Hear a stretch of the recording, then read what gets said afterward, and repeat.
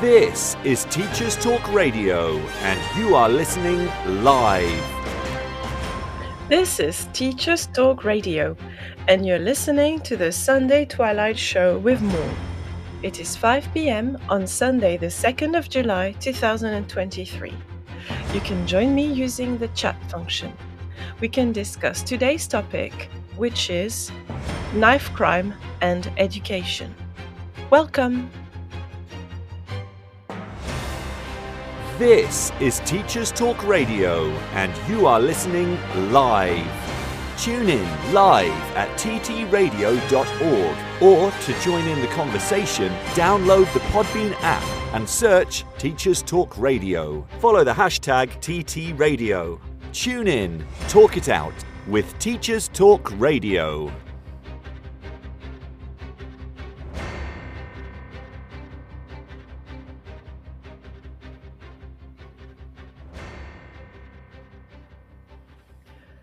Good late afternoon and early evening, fellow educators and dear listeners.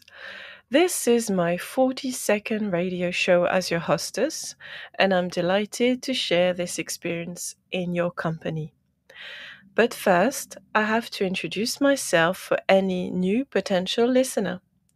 I am Maud, a French citizen of French and West African ancestry. I have been living in the United Kingdom since 2008, and I'm a professional educator. I work in a secondary state school in North London, where I teach both languages and humanities, Spanish and French, as well as history and geography. I also have experience as a kindergarten teacher in the charity sector. You can follow me on Twitter at profMFL. All views are my own. Today I want to focus on a topic that is both sensitive and difficult, and that is sadly relevant to me as an educator and in my daily life. So today's podcast will be on the topic of knife crime in the United Kingdom and its relation to education. This difficult topic is mostly relevant to any parent who has children in the educational sector, school staff, and people work with children, people work in councils, people work in social services, and the police. What does knife crime mean? Knife crime means any crime involving an object with a sharp instrument or a blade. When you think about knife crime, you have this very stereotypical image of an article in the newspaper, usually with a very young individual involved, male, very often from an ethnic minority, and someone who lives in an urban environment, and someone who is involved either as a perpetrator or as a victim. Knife crime is rising in the UK, and it was Knife Crime Awareness Week from the 15th till the 21st of May 2023. Sadly, there was a grave incident involving knife crime in my local community, and this is why I decided to talk about it in my podcast today. Knife crime in numbers. Well, the police in 2022, this is the latest data I could gather, the police recorded a certain number of offences committed in the United Kingdom over a year involving a knife or a sharp blade or instrument. There was 49,265 of these offences. Knife crime is on the increase. From 2012 to 2022, there was a 46% rise, so almost half. And the percentage of knife crime in England and Wales has been increasing by 6% as well since last year.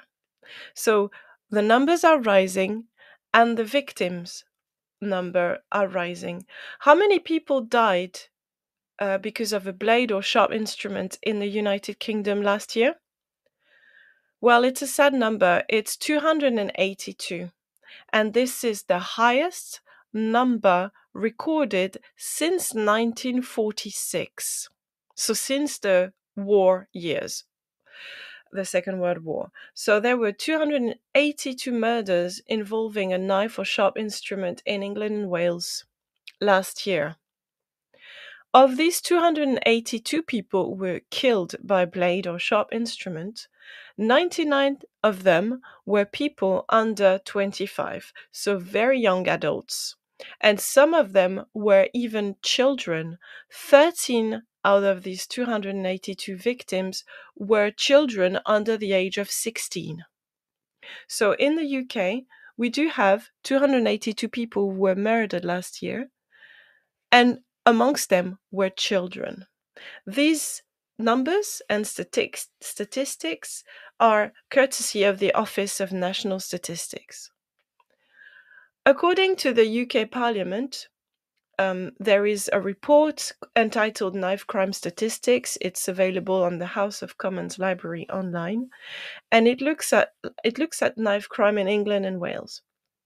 Well, in the year ending March 2022, so the most recent figures, there was a lot of homicide. They were not all involving knives. Some of them also involved broken bottles, but they were all recorded last year, and they were all homicides. The Office for National Statistics publishes data on recorded crime, and this is something that is obviously completely official. And there was a 9% higher rate from 2020 and 2010. So it means that the numbers keep rising and rising and rising. Yet we do not have a policy which tackles knife crime effectively.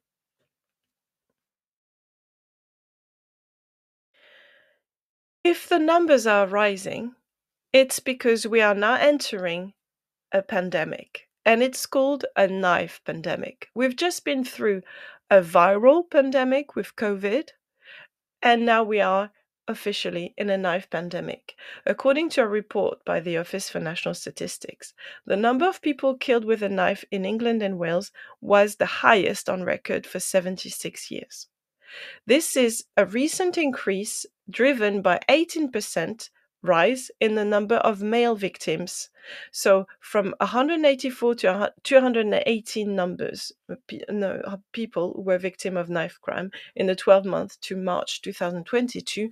Most of them were male and younger, as young as teenage boys from 15 to 17. So this increase in recorded levels of knife crime is not just happening in London. I'm not being London-centric here. There's the same issues in Greater Manchester and in other towns in the United Kingdom, but it has been increasing everywhere. So the question is, why do young people and children carry a knife when they walk around town in the UK? Well, there is only one word that can explain why children carry a knife, and they carry it because of fear. Now, it is fear of being attacked, but it is also fear of not being prepared, and also fear of rejection. Fear of being attacked is understandable if you know that there's a high level of knife crime. Fear of not being accepted might be depending on urban street culture and gang culture. But in any case, it is about fear. This is according to Patrick Green. Patrick Green is a specialist of knife crime. He is the chief executive of an anti-knife crime charity. Now, if you haven't heard of this charity, you need to go and check their website today. It's the Ben Kinsella Trust. Ben Kinsella, Kinsella spelled Kinsella. Ben Kinsella was a teenager in London when I first moved to the UK in 2008. And Ben was celebrating his GCSEs, the end of his GCSEs. He didn't have his grades yet. Ben was with a group of friends in the pub, and there was a fight that broke in the pub. Ben was not involved in the in a pub fight at all. But he felt that the atmosphere was getting sour, so he left. But sadly, Ben and his friends were chased by other people who were in the pub and who blamed them for what had happened. Ben knew he was not involved, so he did not run. He stopped and retraced his footsteps, where some of his friends kept running. And this is what happened to Ben. He was attacked and he was stabbed and he died. So Patrick Green works in the trust that was set up by Ben Kinsella's family members because they didn't want any other young people to be killed in the streets of London. Patrick Green says, "Some children feel less secure in their community spaces. They are more worried. We know that fear is a factor in terms of carrying a knife. It's one of the motivations. The children feel safe carrying a knife, and that alleviates the fear." So this is what specialists of anti-knife crime prevention or knife crime prevention are saying. Patrick Green also says that the pervasiveness of knife crime has been underestimated for too long by the government. And we need a more robust public health response to tackle this problem, or else we will continue to lose precious young lives to this heinous crime. Patrick Green is not the only person who has some very strong views about the lack of prevention of knife crime. There is another founder of a charity entitled Fighting Knife Crime London. His name is Bruce Holder. And Bruce Holder says that the number of knife crime victims rising over the years is, I quote, highly disturbing. Bruce Holder says that the reasons for the increase in death among young people are very well documented. So we do have access, according to Bruce Holder, to the explanations and to the causes of knife crime. But Bruce Holder says the long-term failure of all governments in the last few decades to get to grips with social deprivation and the loss of hope among many young people needs to be heeded. Mr. Holder also says, as a nation, we need to be ashamed that it has come to this. So this is a little bell I'm trying to raise, an alarm call that I'm trying to raise today via this podcast, because just like you, I used to read about knife crime in the media. And I was thinking it was a tragedy, but it didn't feel close to my heart or to my family. Now, I have a teenage boy who is living in London now, and I'm worried for him because I know sometimes he goes to a friend's house after school, or he might go to a basketball club, and then he takes the bus back on his own. And I did give him a mobile phone that is not an expensive mobile phone for that purpose, and yet he still managed to experience a mugging. A group of him and his friends were going for a play date back to a friend's house, and then there was one boy who accosted them, threatened them, and in the end didn't even take the mobile phone because it was a non-expensive mobile phone. So muggings happen a lot. Now, the problem is when it escalates. And I do not feel safe for my son walking in London, even though we do protect him and we know he doesn't have access to a knife and we know he doesn't carry a knife. But he's not safe. Remember, Ben Kinsella was killed and murdered for absolutely no reason, and he didn't carry a knife. So there is nothing to protect our young children, our young boys, from being victims of knife crime. Now, there is inequalities and racism in knife crime, sadly, because if you look at the perpetrators but also the victims, unlike Ben Kinsella, who happened to be white British, most of the perpetrators and victims of knife crime remain people from minorities. So, Black Londoners are only 13% of the London population. And yet, 45% of knife murder victims happen to be Black or mixed race. 61% of the perpetrators of knife murders happen to be Black or mixed race. And 53% of general knife crime perpetrators, not always ending in a homicide, happen to be from the Black population. So there is inequalities and racism in knife crime. Now, because there's such a representation of one particular group, we might wonder what has been done to prevent knife crime before it even happens by addressing this population, this Black London population, and offering resources to prevent knife crime. Black Londoners are still disproportionately more likely to be victims and perpetrators of knife crime. Now, what are we doing to help them? Well, charities like the Ben Kinsella Trust or the Fighting Knife Crime London are trying very hard with dwindling funds to do something about prevention. Let's just remember what happens if a child or a teenage boy is caught with a knife. The law says explicitly, if you stab somebody and they happen to die, you might face a life sentence in prison. Then, if you possess a knife and you carry it around in public, you might get a prison sentence of up to 5 years, even if the knife is in a bag and not used. And also, there is the law of joint enterprise. The law of joint enterprise is whether you commit a crime or not, if you happen to be going out with a group of people who are committing a crime, when these people are arrested, you might incur the same sentencing as those who committed a crime.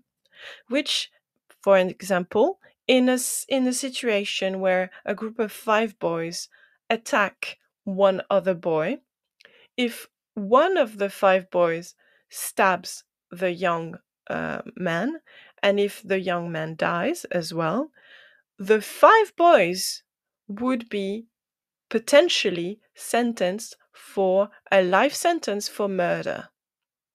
This is joint enterprise. Whether you have a knife or not is not even considered. If you are caught in a group with someone who carries a knife and murders someone, you might end up with a life sentence. So this is serious. The law is against knife crime, but it still does not prevent knife crime from happening. So what can we do before a crime is committed? Well, we need to look at children's lives. And when I say the word children, I insist on that. If we look at the victims of knife crime last year, I'm focusing on London because I live in London and it seems to be easier to get all the data. But I'm sure we can make, sadly, the same sort of devastating list in other big cities in the UK. Now, I'm just going to spend a bit of time reading the names of these children because they are children and they should not be forgotten. Donovan Allen was 18 when he was killed in London with a knife. He was stabbed in Enfield. We also had Tyler Hurley, who was 16 when he died in hospital after suffering stab wounds in the Chadwell Heath area last year, 2022. We had Sabita Tanwani, who was 19, and she was a girl, and she was killed in the Clerkenwell area. We had Tion Campbell Pitter, who was 16 when he was killed in Fordham Park last year. We had Rommel McCoy, who was 16 when he was stabbed in Brixton. Ali Baygoran, who was 17 when he was stabbed in Tottenham. Jeremiah Sewell, who was 19 when he was stabbed in Bellingham. We had Deshaun Tuit, who was 15 when he was stabbed in Highbury Fields, Islington. We had Ghulam Sadiq, who was 18 when he was stabbed on the High Road in Leytonstone, Waltham Forest. Shia Gordon, who was 17 when he was stabbed in Enfield last year. Kane Ontrezeshi Moses, who was 19 when he was stabbed and died of stab injuries in Tottenham last year. Charlie Bartolo was 16 when he was stabbed last year in Greenwich. Kiana Solanki was 16 when he was stabbed in Greenwich last year.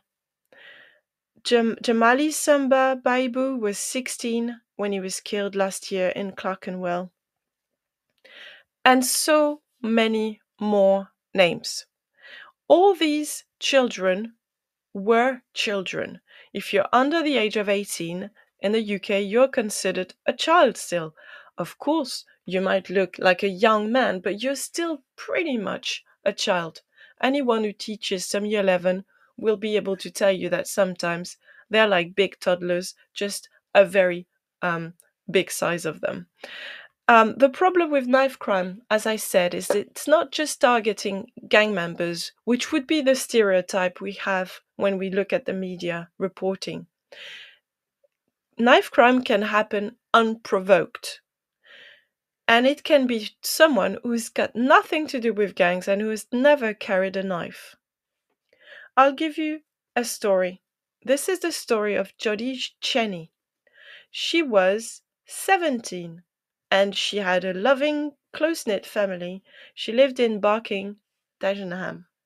And she was attending sixth form and she was doing her A-levels in psychology, sociology, and photography. She was a very lovely girl. She had done her Duke of Edinburgh's award. She was a scout. She was volunteering. She liked to run 5Ks. She was really interested in photography, as I said, and she spent a lot of time doing photography with her friends. Jodie does not fit the profile of someone who would be ending up in a gang. Jodie is white, and she's a girl, and she's never been involved in any crime. And yet, Jodie was stabbed on March the 1st, 2019. She was in a park, and someone just attacked her, someone wearing a balaclava, and it was an unprovoked attack. Jodie wasn't even aware of what happened to her because she was stabbed in the back. She died on the spot. Now, the problem with this sort of crime is that they're terrifying, and as a parent, this is your worst nightmare. And Jodie was stabbed on her dad's birthday. Let's not even imagine how any days after that must feel for Jodie's birthday. But he said in his victim statement, Impact, that this murder had destroyed his life. Now, the problem with knife crime is that we tend to think that as long as our children are on the right path and not involved in gangs, they'll be fine. Well, they won't, because they know this is happening.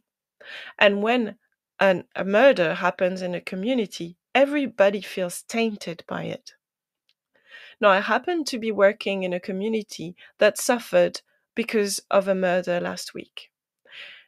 It is something that we are going to have to deal with as a teacher, and I can tell you that when I did my teacher training in 2020, no one gave us a lecture at university on how to deal with knife crime in education.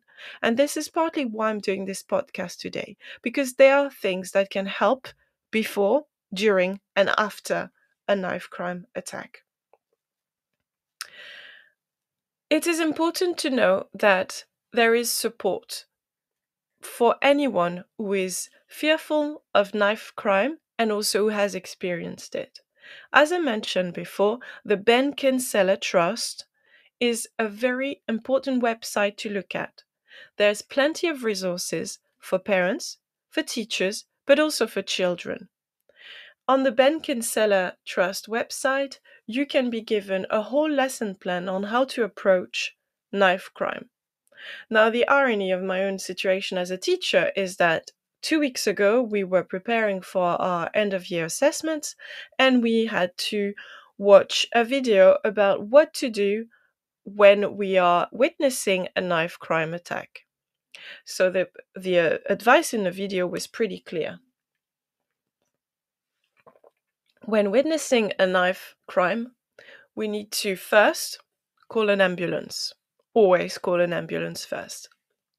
Then, if there is no more danger, if the perpetrators are not in the place anymore, if they've run away, you can come close to the victim and talk to the victim and offer help. You need to make sure that the victim does not confuse you with a potential attacker. So you need to speak calmly to the victim and say, "Hello, my name is so and so, and I'm here to help. I've called an ambulance." When you are witnessing a knife attack, or when there's a knife attack victim in front of you, you need to take off one piece of clothing, of your own clothing, a scarf, a blazer, a sweater, and you need to wrap the body part that has suffered a stab wound with your jumper or sweater or scarf and apply pressure directly onto the wound. This is in order to stop the bleeding. Now, if the knife is still in the victim's body, never remove the blade because you might make more blood loss. It might create more blood loss. So if, let's say, there is a knife in the upper arm and it's still there, leave the knife where it is, but apply a sweater or scarf around the knife and apply pressure onto it to stem the blood flow. Keep talking to the person and make them talk to you. Try and make them say what happened. Try and make them say their age, their name, and maybe their phone number. And in the meantime, stay calm, keep talking to them, and try and get someone else to come and help as well in order to talk to the ambulance more if you need another ambulance or if the police arrives. So this is what you need to do if you are witnessing a knife crime. Call an ambulance first. Make sure there's no perpetrator in the vicinity still. Approach the victim and tell them calmly you're here to help. Take some of your own clothing that you won't miss and apply pressure with it onto the stab wound. Do not remove the knife if there's still a stab wound. Talk to the person calmly, keep them awake, and wait for an ambulance. So this is what I taught my students 2 weeks before their summer assessments. Then we got the summer assessments and they did pretty well. A lot of them remembered about not removing the knife and placing a piece of clothing onto the wound. Not many remembered to call the ambulance first. And I hope that will be their first port of call, but I'm gonna tell them again that they have to call the ambulance first, because once you've applied pressure, your hands are busy and you can't not apply the pressure anymore. So you won't have the possibility to call the ambulance after that. So I was happy I did my job as a PSHCE teacher, and I told my students what to do when they see a victim. But 2 weeks later, we've had a knife crime incident in our community. There was none of my students who witnessed it, but my students are all aware of who was the victim, what happened to the victim, and where it happened. And the tragedy is it happened in front of their home or school area. So now we end up having approximately 600 students who are traumatized because they are much aware that their local area is unsafe because one of them has been the victim of a knife crime. So what can we do as a teacher? The problem is that we never have a policy at hand when we really need it. So when I turned up for work on that particular day, I was told what had happened, but I didn't have anything to support me as a teacher in my teaching. So I just went on with my teaching and I tried to give the students a relaxed and calm and safe space environment for them to do their lesson. And then a member of SLT came and mentioned the incident, and we told the students to go straight home afterwards and to speak with their loved ones. If they had any issues, they could also talk to the pastoral team. Now, the problem is we're going to have to address what happened because knife crime is severe trauma. Knife crime means that you're not safe in the street. Knife crime means that anyone is a potential perpetrator. Anyone who's got a bag, anyone who's got long pockets could be a perpetrator. And knife crime means that you, as a young person, are fearful. And if you're fearful, you might consider that carrying a knife might be a way to defend yourself. Of course, it doesn't, but this is the main issue, isn't it? Knife crime is about fear. So, what should we do when we go back to school after a weekend and when we have to address that trauma? So, we believe as educators that talking is really important, but we need to make sure there's a safe space and that no one is going to use someone's words against them. So, I'm recommending a little activity that I'm going to try this Monday when I go back to school in my PSHC lesson. You give a little piece of paper to each child in your class and you ask them to write something they would like to say about what happened.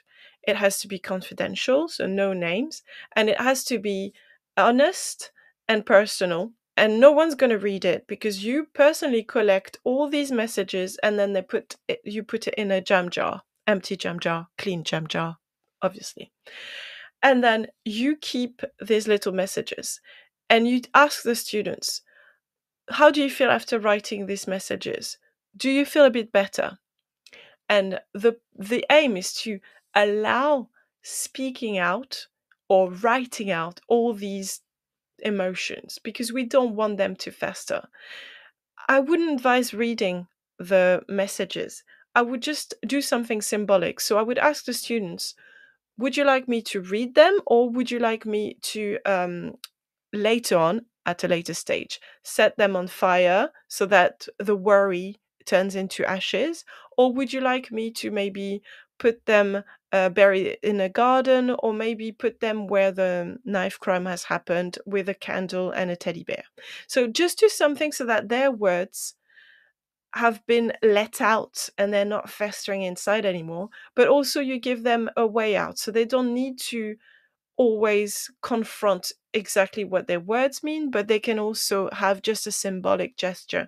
I believe that letting the worry burn is a very symbolic. Obviously, do it at home in your garden on a barbecue or something, and then bring back the ashes and show the students and tell them this is all the worry and all the emotions you had.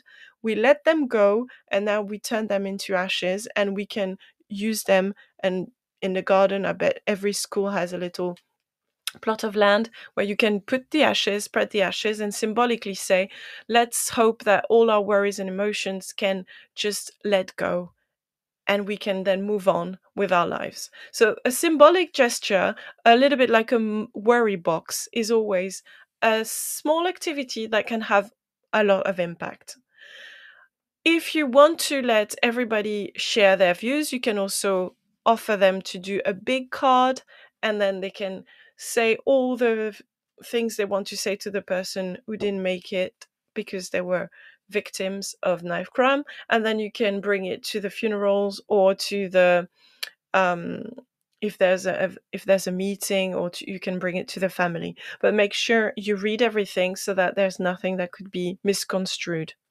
Now, remind your students not to make comments on social media, because if someone is the victim of a gang, the problem is the gang might be looking for new targets. So be very direct in your and tell your students that there is always a risk if it's gang related, so they should be really careful what they say and write online. And also, if you have students who don't want to talk about it, respect it, because not everybody likes to share their emotions. Some people deal with their grief in private, so it shouldn't be forceful.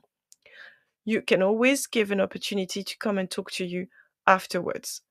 Now, I would always recommend a minute of silence. We do it on the 11th of November for all the victims of the First and Second World War. I think it's also good to do a minute of silence for anyone who's a victim of a homicide or a victim of knife crime, as a sign of respect, and because it allows everybody to come together and reflect at the same time. And this togetherness is extremely healing and cathartic. So, my advice for dealing with the aftermath of such a trauma as a knife crime in the community are offering support in your classroom by letting them write down their feelings in a confidential way, using the symbolicism of turning the paper and the words into ashes so that they can, be renewed, and also a minute of silence. And obviously, using all the resources that you can gather from the Ben Kinsella Trust website dealing with knife crime prevention and postvention. It is always important to give clear facts to the students, clear data, so that they know where they stand.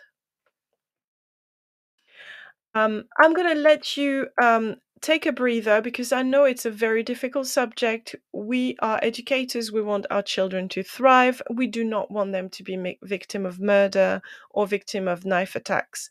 And yet these terrible tragedies happen daily. So I'm going to let you take a breather with the news, and we'll get back to our difficult subject afterwards. Thank you for listening to the news. It's time for a fresh start to language learning. Pearson EdXL's new student-centred French, German and Spanish 2024 GCSEs cater to the needs of all learners, regardless of their background, ability or reason for studying. Rooted in learned language knowledge, their assessments are transparent and accessible, allowing all students to showcase their language skills. Through inclusive and relatable content, the new Pearson EdXL MFL GCSEs build a shared cultural capital that helps students develop an understanding of and appreciation for the wider world. Find out more at go.pearson.com/MFL GCSE 24. This is Teachers Talk Radio, and this is Teachers Talk Radio News.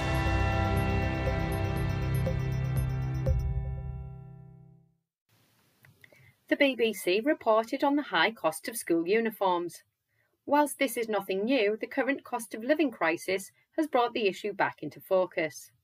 The charity, the Children's Society, claims in the report that parents are spending an average of £422 a year on secondary and £287 on primary uniforms. This is despite rules that were meant to lower the cost. The government commented that it was working to ensure uniform costs are reasonable.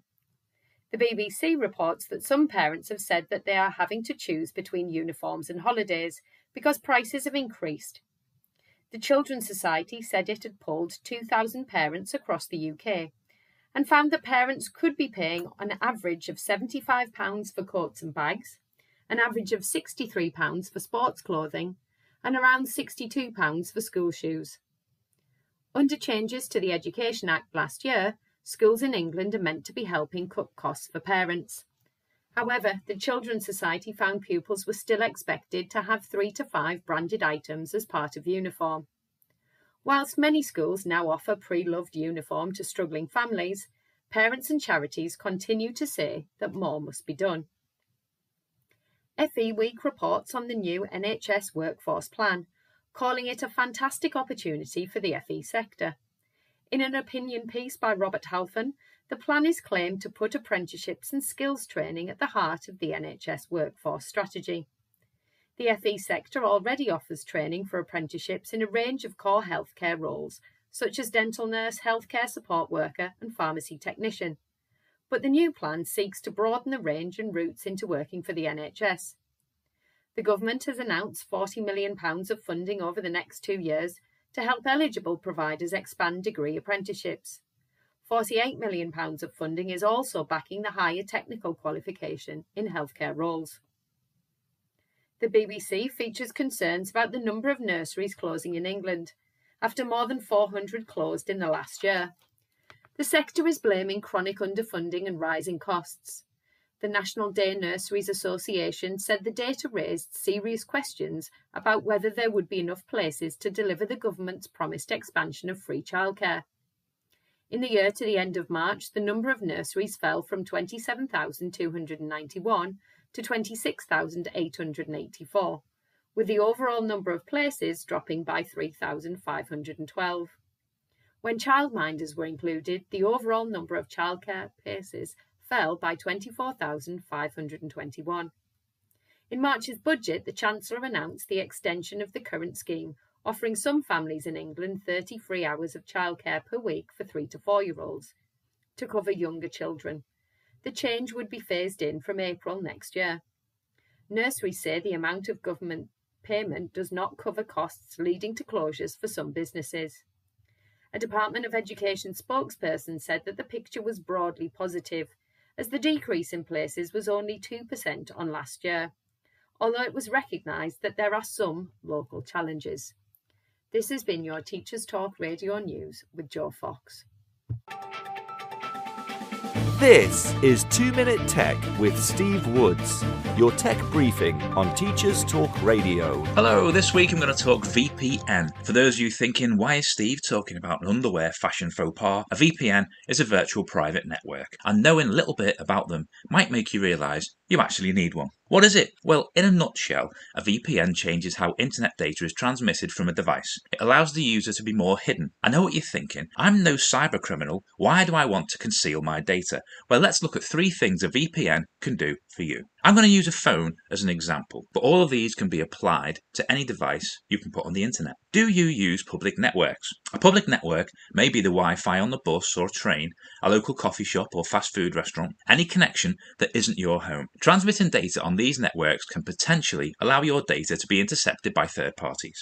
Having a VPN allows you to encrypt your data from your device rather than depending on the network you're connecting to. So, when surfing the web while enjoying a burger and fries, you can be confident if you're being intercepted, the data will be useless to the interceptor. The next is shopping online. When connecting to an online shop, some stores use your location and unique device ID to target you. If you're returning to look at a product, the likelihood is you're going to buy it. Knowing this, some stores use clever algorithms to increase the price to maximize their profit. With a VPN, you can mask this data so the price you see is the initial price. The third is some streaming services are blocked by internet providers or unavailable from outside of certain countries. If you're using a VPN, you can choose where to set your location to allow you to see the content you wish to stream. I've not looked at individual providers. Some are free, some are paid for. If you're unsure, find a friend who's using one, ask them about it, and use the same one as them to begin with. Then you get free tech support. Make sure you know the terms of service. You don't want the VPN you're using keeping your data, as that would defeat the object in the first place. As always, don't forget to check out the TT Radio Twitter feed. Tell us what you want to know about tech. I'm Steve Woods, and that was 2 Minute Tech. 2 Minute Tech with Steve Woods, your tech briefing on Teachers Talk Radio. Thank you for listening to the news, dear listeners.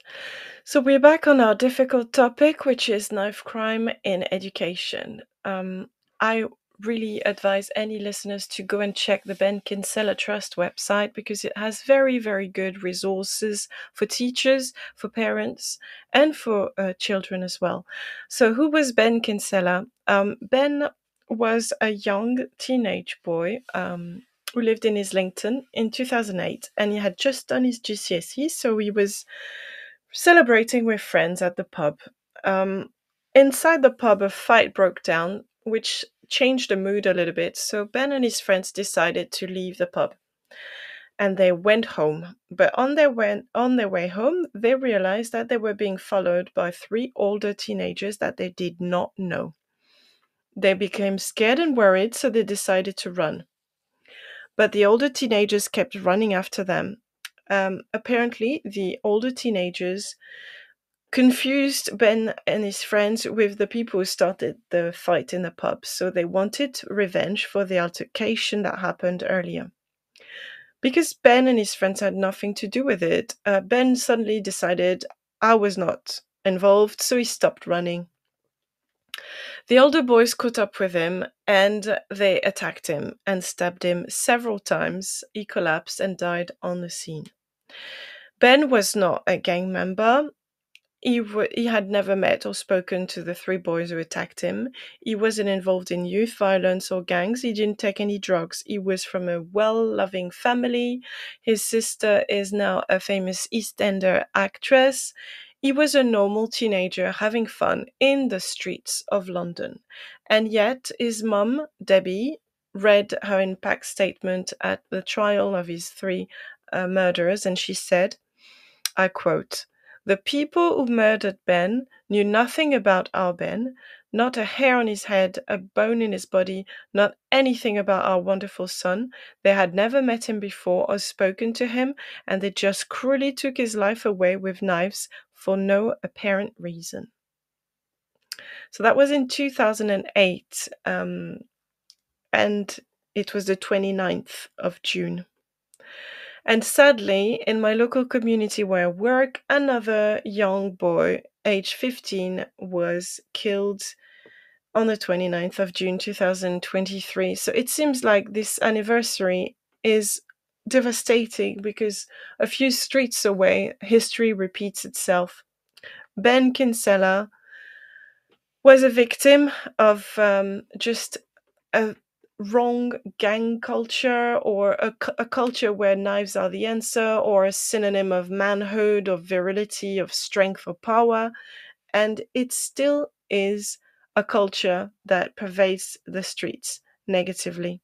So what can we do as teachers and educators when we have students who might be influenced by that culture, or when we have students that we care for and we really don't want them to be victims of unprovoked attacks? So there are plenty of websites, as I mentioned. Ben Kinsella Trust offers workshops that can be useful for teachers if you want to invite them to come to your schools. There is also another website, Lives Not Knives, where they do mentoring sessions, they create roadshow, youth hub, they have a summer program. Basically, what they're trying to do is to occupy the children, because remember, perpetrators are often children who live lives of severe deprivation, poverty, lack of cultural capital, lack of financial capital, lack of community, lack of parenting, lack of father figure, lack of occupations. Once they're not in school, or if they are absent from schools, they spend their lives just wandering in the streets, listening to music, watching questionable video content on YouTube that celebrates violence and knife possessions. So to fight against knife crime, we need to fight against poverty. Because the people who commit these crimes are not people who are well heeled. They're not people who have a future. They're not people who travel, who go on holidays, who can afford to go surfing or skiing. Or these young perpetrators are people who have nothing. And when you have nothing, you don't care about other people's lives, because your life, to your own eyes, that doesn't have any worth. You feel worthless, you feel disenfranchised, and when you're violent, you get a kick out of it. So if we want to stop this negative culture, we need to give hope, we need to stop fear, and we need to spend money on our young people. So this is a simple program which the government hasn't been taking into account in the last 12, 13 years, which is why the rate of knife crime is increasing in our city. So what can we do for the young generation? Well, we can start by teaching them strong moral values. And I know most teachers do this, but we need also to make a call to the parents, because children who are disenfranchised are children who are not always receiving the support they need at home. So we also need to ask parents to make sure they know where their children are, that children are not left to carry knives. So maybe parents should check their children's bags. And also, parents should make sure that there is no content that is promoting violence and extreme urban violence that their children have access to. Your children should not have access to knives. Your children should not have access to a balaclava. Your children should be having strong moral values. School can't just do that on its own. Teachers try really hard. We do PSHC lessons, we do assemblies, we talk about being respectful to one another, but then respect needs also to come from the family base. If you want to help You can do outreach as well. If you have children, make sure you check their bags. If your child tells you of another child who has a knife, you might want to raise the alarm. You might want to check with your local police station or to mention it to the pastoral team in the schools. Remember, most local police stations offer a service of recycling knives. If you find a knife, you can call your police station with 111 and then you drop the knife in an amnesty bin. The knives would be recycled to make playground apparatus for children. So this is the easiest way to get rid of knives that you find, if you find any. Call the local police, not on 999, that's for emergency, just on 111, and then you can give the knife put the knife in an amnesty bin. If you want to recycle the knife and it's all metal, make sure you wrap it several times with newspaper, sellotape it so that the newspaper doesn't undo itself, and then put it in a plastic bag, and then you can carry it safely. If you have concerns about a student in your school, about a neighbor in your area, or about any child you think is maybe following the wrong crowd or watching the wrong type of content, or if you think they carry a knife, you need to call the service, and there's a number. It's 020 7527 2600, and I repeat 020 7527 2600. That's for help and advice on how to deal with it. And now, if you are victim of a crime, if you have been victim of a knife crime or any crime and you would like support, and if you're based in London, there's also some victim support phone lines: 0808 168 9111. 0808 168 9111. Now, if you are in an emergency and someone's life is at risk, you call 999. If you want to report an antisocial behavior incident, you call the non-emergency number for the police, and it's 101. 999 for emergency and at risk of losing a life, 101 for non-emergency, but when you have worries about someone who is showing signs of antisocial behavior, or if you want to report a crime that is not an emergency. You need to know the law as an educator, but also as a parent. So remember, carrying a knife or a gun is illegal, and you can be prosecuted for just carrying it. The police is legally allowed to use their powers to stop and search someone if they think a weapon is being carried. And if your child has a criminal record because they carried a knife, it can stop your child from getting entry to university, from getting a job, or place restrictions on visiting some countries. You need to inform your child of all the risks if they carry a knife in their bags. Carrying a weapon increases the risk of the child to be injured. Carrying a weapon leads to 4 to 5 years of sentence for possession of a knife. It's up to 4 years for a knife, and it's 5 years for a gun, even if you carry it for someone else. And in a worst case scenario, remember, if they hurt a person with a knife, it could be manslaughter or homicide, and that could be a life sentence. So please, parents, check your child's bags and also tell them the law. If you're worried as a parent that your child has friends who are obviously getting into trouble, you might want to raise the awareness of the issue, and you need to contact a children's services contact team. You can call Childline, you can call any child protection agency. Just make sure you have enough information, either an area or a phone number or a name, and then they can flag it to the social services, the police or the schools, or the local authority designated safeguarding lead.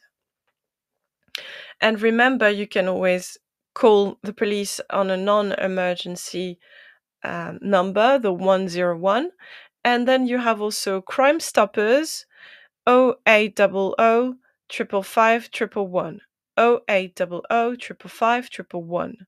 They also have an online form and it's anonymous. And that's if you want to report a crime. If you saw a child who was carrying a knife, you can report it there. So we need to do prevention. Prevention at school, it's the pastoral team, it's the PSHC teachers, it's also the school policies and the content of assemblies. Now we can do more. We can ask people from charities such as the Ben Kinsella Trust to come and do workshops with the children in order to raise awareness. As parents, we need to make sure of what's under our noses and what's in our kids' bags and in their bedrooms. We need to check if they possess a knife. We need to check that they're not accessing violent content on YouTube or on other social media. And we need to tell our children of the risks: 4 years for carrying a knife, 5 for a gun, life sentence for hurting someone, for manslaughter, homicide, and also many restrictions for just having a criminal record. But we also need to foster a sense of community where we value morality and that where the common good prevails. So if you are in a community where there's a culture where when there's a crime, nobody's supposed to report it because you don't want it to be a snitch.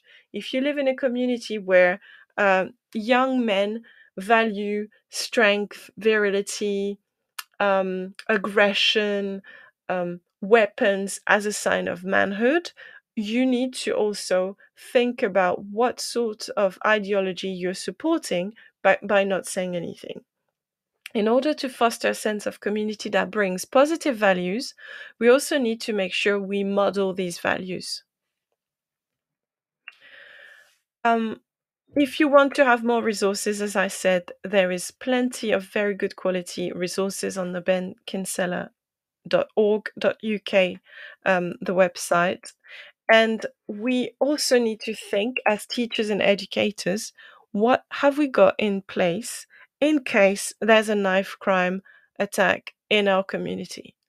Because you don't want to feel bereft of tools in order to address the issue. So first, we need to have more transparency.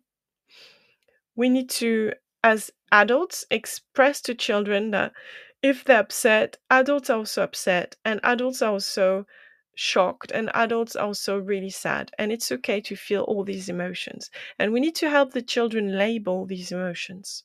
We need to tell the children, you might feel angry now, but actually that anger is an expression of your sadness.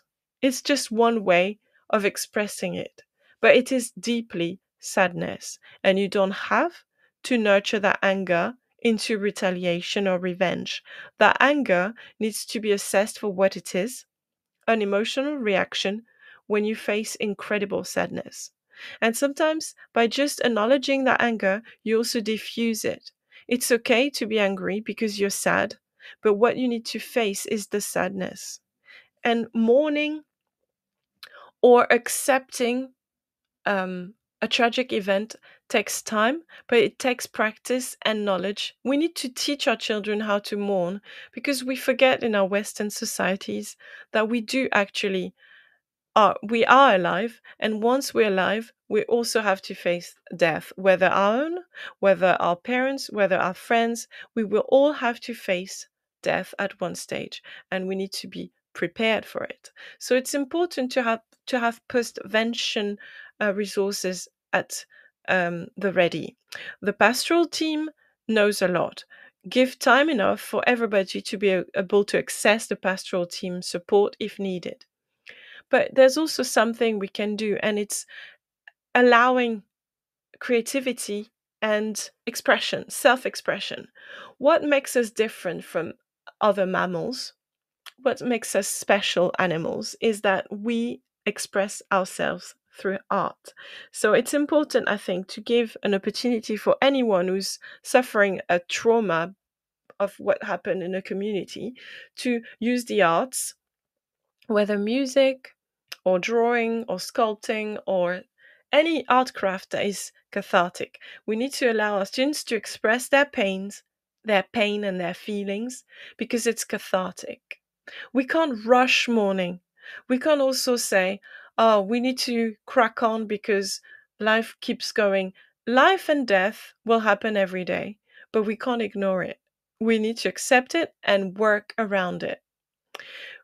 Obviously, avoiding retaliation, and that implies that, in the light of what's happening in France, by the way, we need to make sure as parents that if our children are upset, they are also able to demonstrate and protest in a proper way.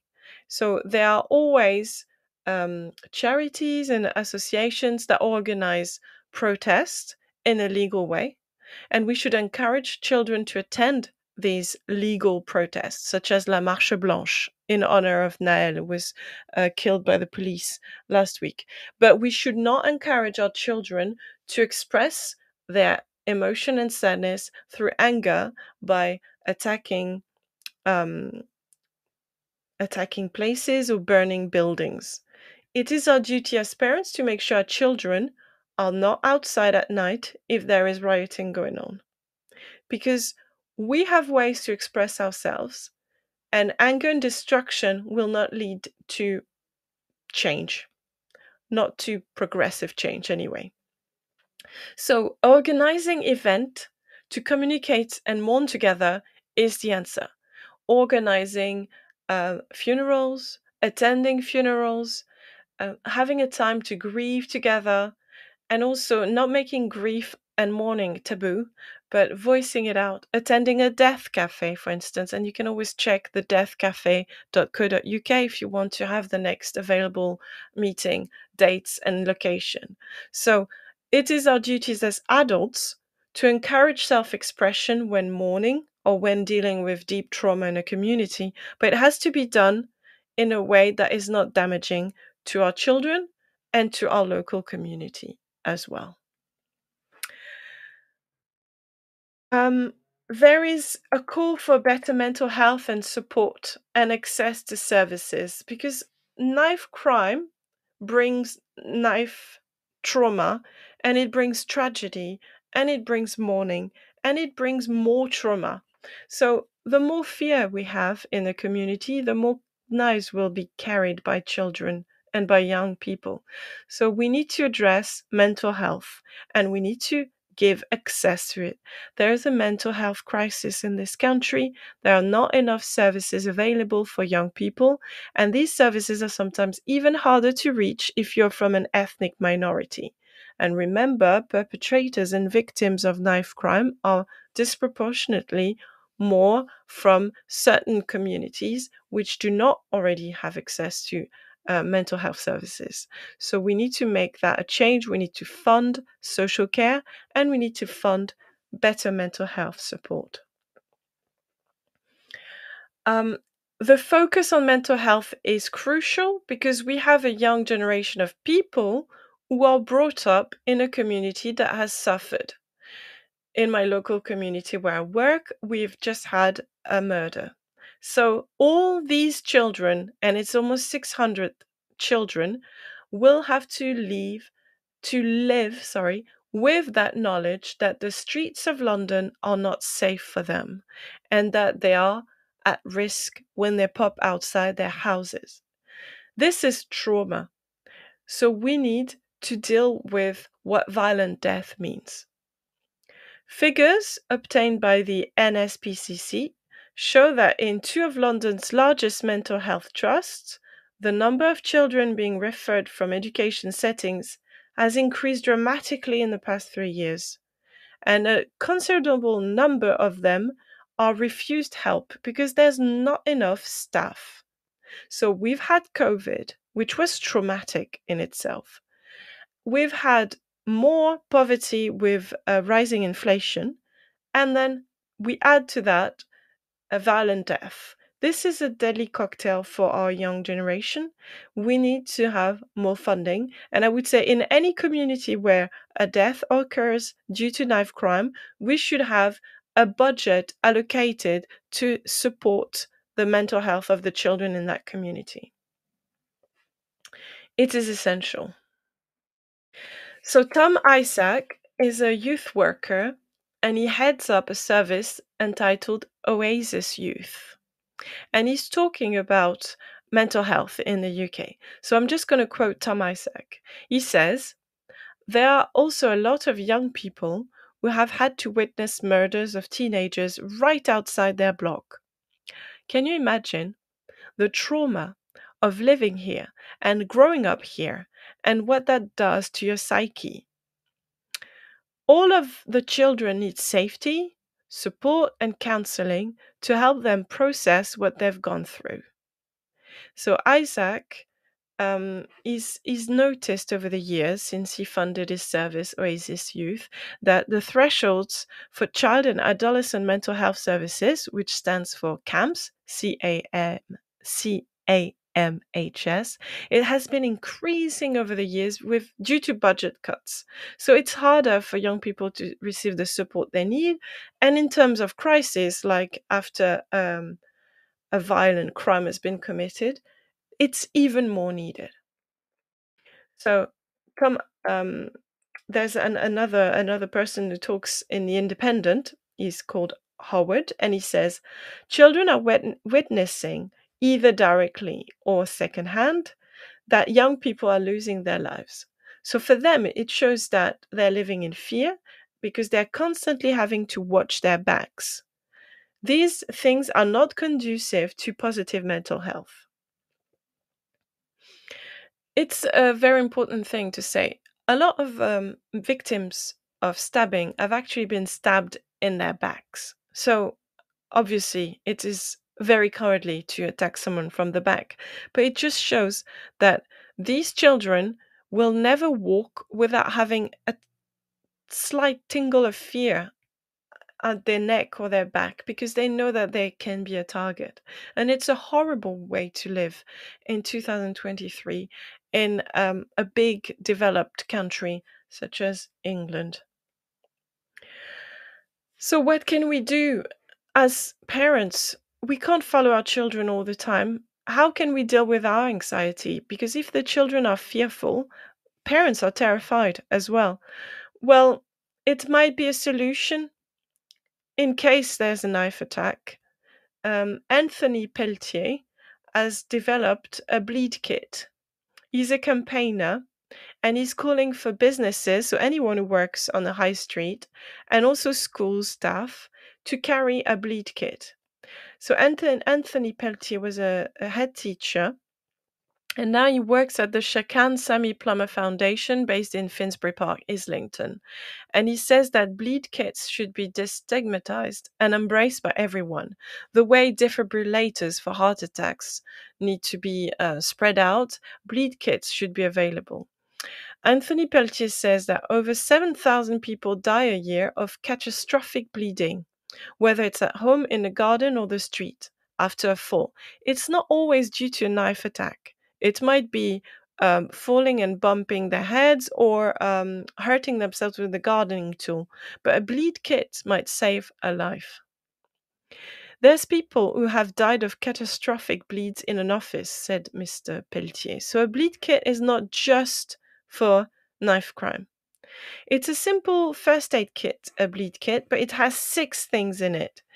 And these 6 things are designed to stop a heavy bleeding.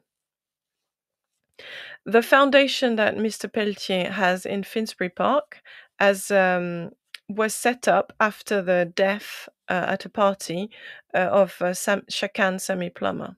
So a bleed kit is a simple thing that any off-license owner should have, or any Marks and Spencer or any shops could have. It costs 80 quid and it can stop a major bleed. It seems like for every child who's the victim of a knife crime, their parent need to find meaning in the loss of their child. Because it's so nonsensical to lose a child because of a knife in a developed city. So there is another child who was victim of knife crime, and he was called Godwin. And Godwin has a mother who is fighting for his name to be remembered. Yvonne Lawson was Godwin Lawson's mum, and Godwin was killed by a knife crime in 2011. Godwin Lawson was not a gang member. He was stabbed in the street by 4 young men he didn't know. He was 17. He was on a scholarship to play football, and he was very ambitious and hardworking. So Yvonne Lawson started a foundation called GodwinLawsonFoundation.org. You can check on websites. And she was awarded an MBE 10 years after the death of her son in 2020. She met David Cameron, Theresa May, and Boris Johnson, and she pushed for a new law to be implemented. And she won after all her hard work. So Yvonne pushed for new legislation, and this legislation came into force in 2015. So it took her 5 years to get to that stage. And this legislation is the requirement of a mandatory sentence of at least 6 months for anyone caught carrying a knife for the second time. So she's trying to toughen the laws around possession of a knife, which means that if you're caught once with a knife, you might not be prosecuted for that. But if you're caught a second time, you will automatically get 6 months in prison. So thank you, Yvonne Lawson, for this hard work to protect our children, because Yvonne Lawson said she doesn't want any other family to go through the pain she's been through with the losses of her son, Godwin. It was a very hard podcast to make today. I have to say I'm still very emotional because of what happened in my working community. It's always a tragedy when we lose a young person, but it's even worse when it's due to a murder. It's hard enough when there's a car crash or an accident or drowning, but the fact that young people are killed in the streets in the UK because other young people or other people carry knives is just incomprehensible. And it struck home because I always, like most people, read the media, read the news and felt, oh, wow, this is terrible, but it's far and remote from my own little bubble of life in my privileged area. And then my son got mugged, and then I have people I know who've been victims of murder last week. So I feel like it's creeping closer and closer. And I think this is what happens when you work with children. When you work with children, you realize that poverty affects them, knife crime affects them, fear affects them, deprivation affects them, and governmental policies affects them. The mental health crisis, the lack of support, the NHS being on its knees, budget cuts, all of this has an impact on my career and my work because the children I have in front of me are suffering because of this. So I'm trying to raise awareness with that podcast. Please share it so that everybody can have the data and some means to get prepared in case this happens, because sadly tragedy can always happen anywhere, and it's better to be prepared, to have some resources at hand, and to know what to say and do, and to avoid more heartache. So tomorrow is Monday. I'll go back to work and I'll try and do my best to support my students who have faced deep life-changing trauma over the weekend. I'm going to play the news one more time, and then we'll wrap up this podcast. Thank you. It's time for a fresh start to language learning. Pearson EdXL's new student-centred French, German and Spanish 2024 GCSEs cater to the needs of all learners, regardless of their background, ability or reason for studying. Rooted in learned language knowledge, their assessments are transparent and accessible, allowing all students to showcase their language skills. Through inclusive and relatable content, the new Pearson EdXL MFL GCSEs build a shared cultural capital that helps students develop an understanding of and appreciation for the wider world. Find out more at go.pearson.com/MFL GCSE 24. This is Teachers Talk Radio, and this is Teachers Talk Radio News.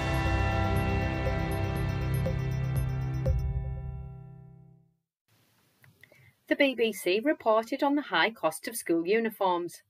Whilst this is nothing new, the current cost of living crisis has brought the issue back into focus. The charity, the Children's Society, claims in the report that parents are spending an average of £422 a year on secondary and £287 on primary uniforms. This is despite rules that were meant to lower the cost. The government commented that it was working to ensure uniform costs are reasonable.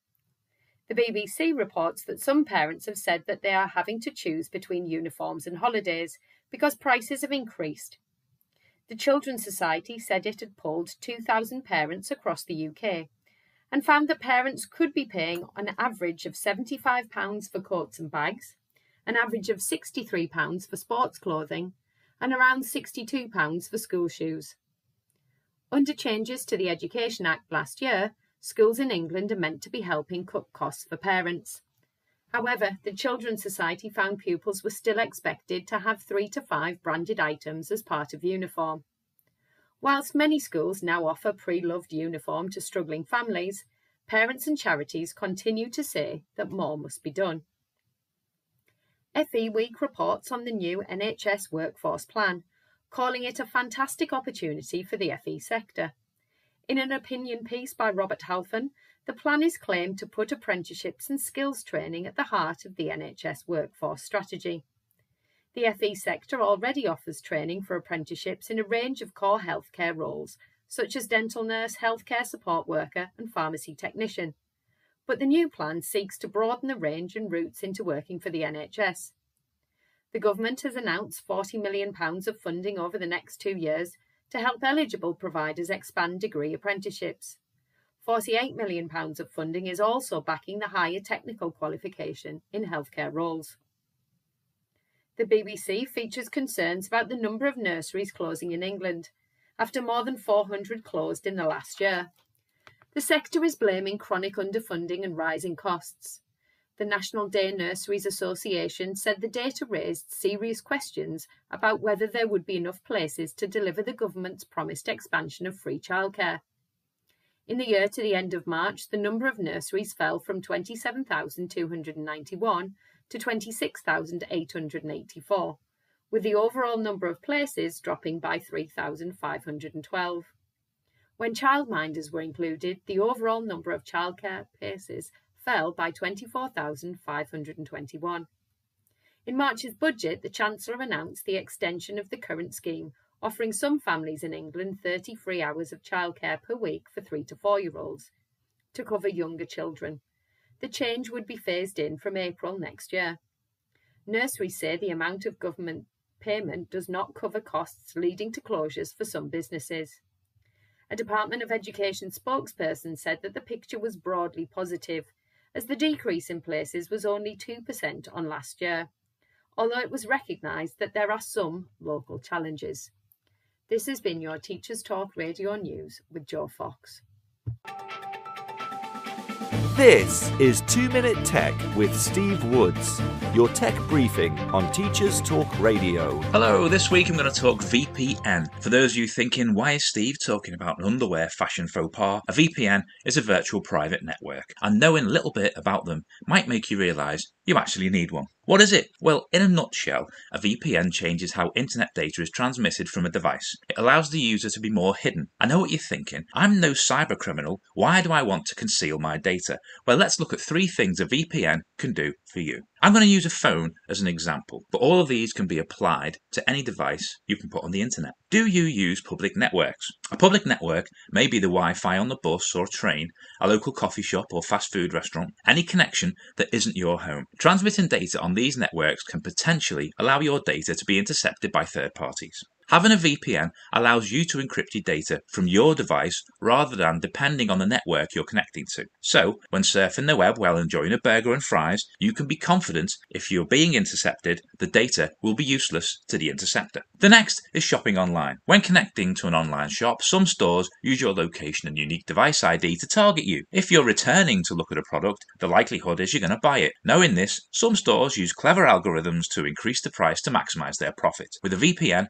you can mask this data so the price you see is the initial price. The third is some streaming services are blocked by internet providers or unavailable from outside of certain countries. If you're using a VPN, you can choose where to set your location to allow you to see the content you wish to stream.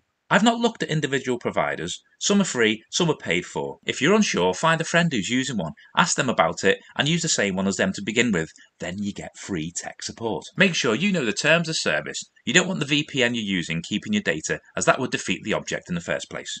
As always, don't forget to check out the TT Radio Twitter feed. Tell us what you want to know about tech. I'm Steve Woods, and that was 2 Minute Tech. 2 Minute Tech with Steve Woods, your tech briefing on Teachers Talk Radio. Thank you for listening to this podcast on knife crime and education in the UK. This podcast was dedicated to the memory of Leonardo Reed, age 15, who was murdered last Thursday on the 29th of June 2023. My condolences to his loved one and family. Thank you.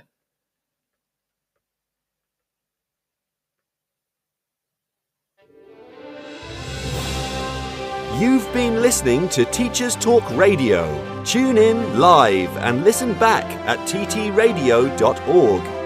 We look forward to hearing from you next time on Teachers Talk Radio.